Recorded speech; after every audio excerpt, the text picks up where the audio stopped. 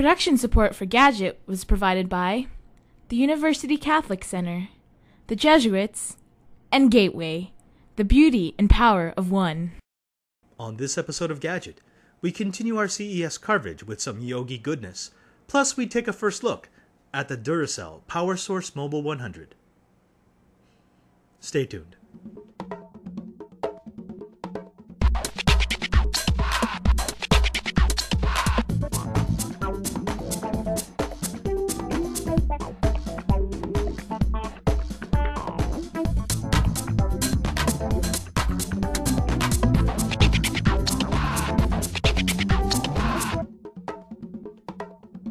Hello, and welcome back to Gadget at thetechstop.net.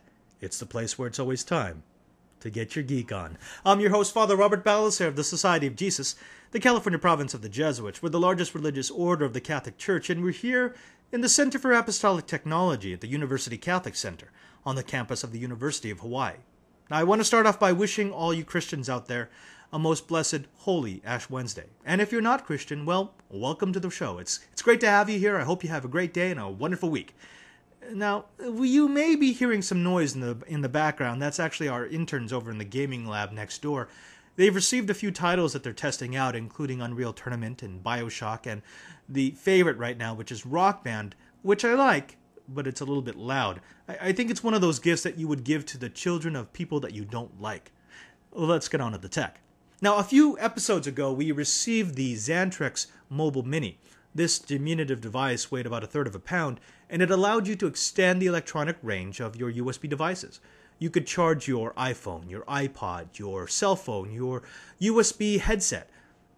Now, we got a lot of good comments about it, but we also had a few negatives, mostly from people who said that they wished that the device could charge more than just USB gadgets. I mean, not all of our gadgets can be charged via a USB port. Well, Duracell Xantrex has heard your cries, and they've responded with a line of products called their PowerSource Mobiles. Now, this is not just a scaled-up version of the Mini. You know, it doesn't just have a bigger battery. But if you look here, it has the two USB ports, plus it has an AC socket. That's right, it allows you to plug in the AC adapter for your laptop, plug in an emergency light, plug in audio equipment, basically plug in anything that fits below the maximum 80-watt rating, 160-watt peak. But that's not it. It's not just another battery that also has an inverter. It's a bit more. You see, they include several attachments. This allows you to charge up the unit from an AC socket by plugging it into the back here, but this can also be used to plug in a DC adapter. Now, once you plug this in, you actually get the standard universal airline boat type adapter, plus, dropping it right here, you get the standard universal cigarette adapter, which means that you can plug this into your airline seat, you can plug this into your car, you can plug this into your boat, and not only charge up the unit, but you can use this as an inverter. Now, there's one very cool thing about this. It's kind of uber geeky, but it's something that's near and dear to my heart because I travel a lot.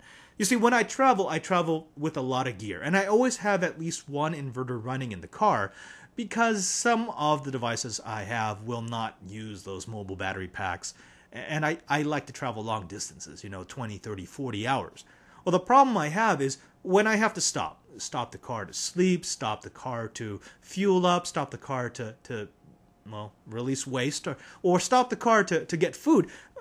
What happens is when I shut it down, all the inverters in the car will shut off, and then the devices will go under their own battery power. That's not a big problem, except for the fact that I'm really sort of anal retentive about cycling the battery. I don't want to cycle it, and on a long trip, it can cycle quite a bit, which reduces the lifespan of the battery in your notebook or your portable DVD player or whatever it might be.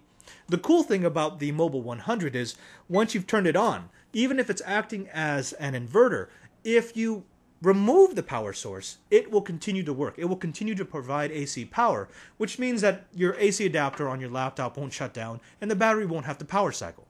Small point, but something that's significant for uberGeeks who want to keep their electronic gear in tip-top shape. Now, this thing, again, will provide about 80 watts of power. It has a 4 ampere battery, which means it has about 45 watts of storage. They say that it peaks out at 160 watts, plus it can provide sort of a higher rating of about 110, 120 watts of power. It charges from 0 to 100% in about 4 hours on the AC adapter, or about 2 hours on the DC adapter. Now, in our test, we were actually able to run this very laptop, this little mobile, for about 2.5 hours before this died out.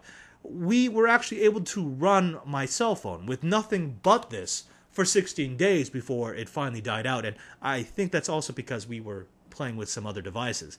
So it is a very competent battery that uses a lithium-ion cell to reduce the charging effect and to give you all the extra power that you can get.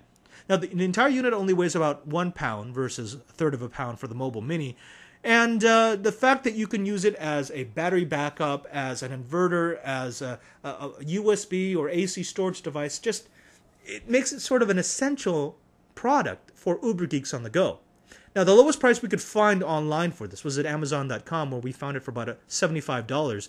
So if you're looking for a mobile power source, if you're looking for an inverter that's not just another no-name, craptacular brand, you may want to check out Duracell Xantrex. They might have the thing just to keep you on the go. Now, at CES, we ran into some of our friends from Yoggie at Showstoppers and again at the Sands Convention Center. They were showing off one of their new products, which is the Yoggie Pico Fire Stick. The idea is that you can take the functions of the Pico, but remove the antivirus and just use the firewall features. Now, let's just see the tape and you can see if this might be something for you. So we're here at the Yoggie table. Now, if you've been watching the show for a while, you know that I fell in love with the previous Yoggie products that we reviewed, the Yoggie Pico and the Yoggie Gatekeeper Pro. Now, they've come out with a new product here at CES. This is the Fire Stick Pico. The idea is, let's take the functions of an antivirus, which you may already have on your computer. We'll let you handle that, and we'll take care of your firewall security. Now, with me from Yoggie, I've got Shlomo, who's going to tell us a little bit about how this device works.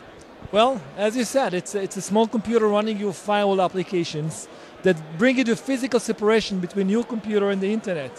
So people from the internet, they don't see your computer. So if they want to attack your computer, they actually land on the Yoggie Fire Stick. He takes the bullets for your computer. Now, if you just bought your antivirus, doesn't mean you need to buy the Gatekeeper. You can set up with the Fire Stick, have the firewall physically on the Fire Stick, and have your antivirus on your PC. And the great thing here is, I understand that this is a computer. This is not a USB thumb drive with software. This is a full-featured Linux computer. Exactly. I like to say from the outside, it's a USB drive. But from the inside, it's a full computer running Linux 2.6, full-blown Linux 2.6, and the applications on top of that. And okay, I know that the Gatekeeper Pro is about 150, the Pico was about 100. So what's the price point on the Fire Stick Pico? Street price will be in the neighborhood of $80, $79, street price. So it's actually a great way for someone to leverage their existing antivirus software while getting the added security of a firewall. Absolutely. More than that, the Pico comes with complementary Kaspersky full suite on the software side also. So if you want to get that, you get it also free as a complimentary offer from Yoggie in the box. If you want to find out more about the Yoggie products, you can actually go to the Tech Stop. Check out our episode, and you'll be able to see a full review of exactly what these products can do for you. That's all the time we have for this episode of Gadget. We want to thank our friends over at Xantrex Duracell, Gateway, and Yoggie for helping us put this episode together. If you want to see what we've been doing, if you want to find out more about the products we've reviewed, or if you just want to find out about the Tech Stop and download our high-resolution versions of all of our episodes, you can go to www.thetechstop.net and click on the Gadget tab. If you want to send us an email, either to ask us a question about this episode, tell us that we've done a horrible job, or suggest products for future review, you can reach us at gadget@thetechstop.net. Well, I've been your host, Father Robert Ballecer of the Society of Jesus. This has been the Center for Apostolic Technology. And remember, there's no ubergeek without you.